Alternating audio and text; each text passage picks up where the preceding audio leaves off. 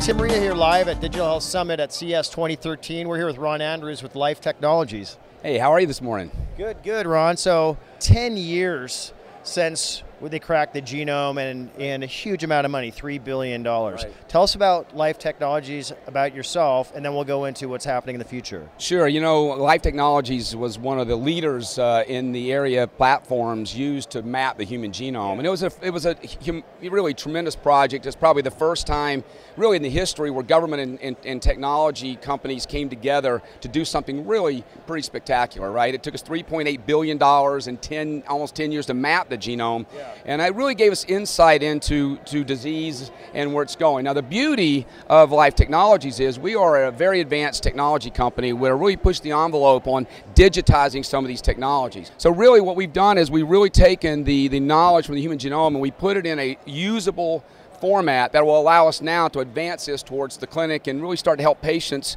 with that information that comes from their genome.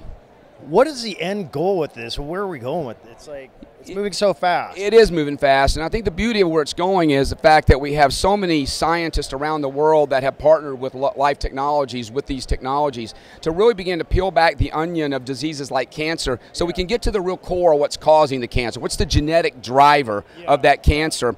And then once we do that, we're able to paint a very nice picture of that cancer cell for the clinician.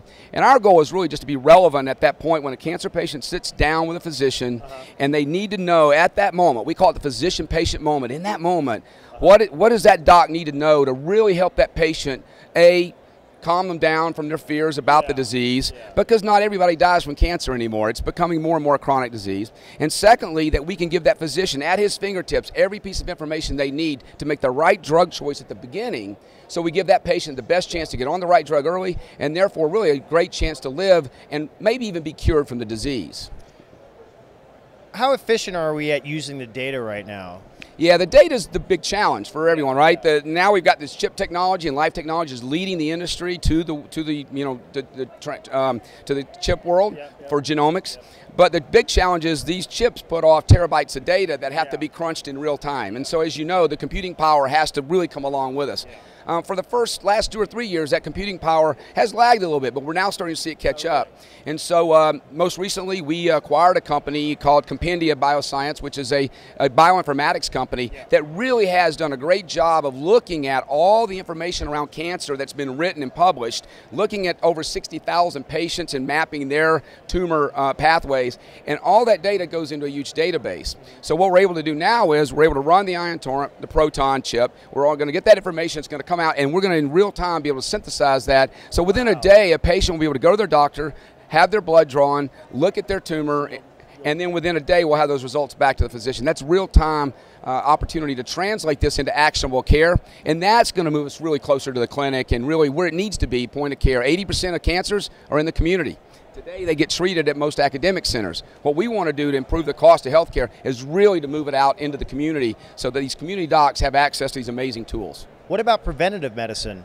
Well, obviously, these tools provide that capability too. We've talked about cancer here, but obviously we can do inherited diseases with this as well, and we can begin to look at things like diabetes risk and cardiovascular risk.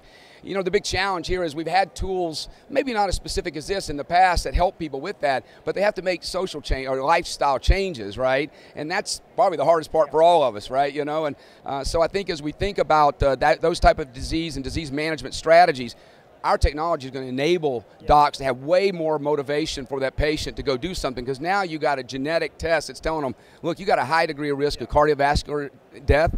We need to get you on something and get them moving. And we think it will help with compliance. It'll help with the healthier lifestyle as well. So it's just amazing how fast we're moving. How fast is it moving, and what's going to happen the next 5 years? Well, what you'll see in the next 5 years is you'll see this chip, which is really a chip geared for a hospital, you know, more of a hospital lab. You'll see this translate into even smaller chips. So what we'll be doing in 5 years from now is we'll be taking a biopsy of a tumor, take the DNA out, map it with the proton chip, And we use our compendium mathematics to pick out the 20 or 30 genes that are unique to that patient's cancer.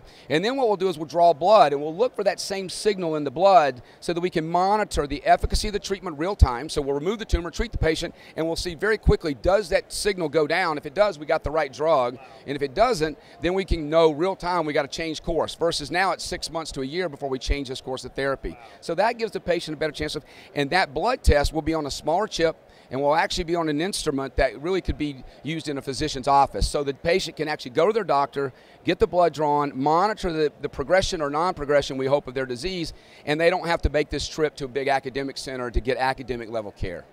Awesome. It's so exciting. It's exciting.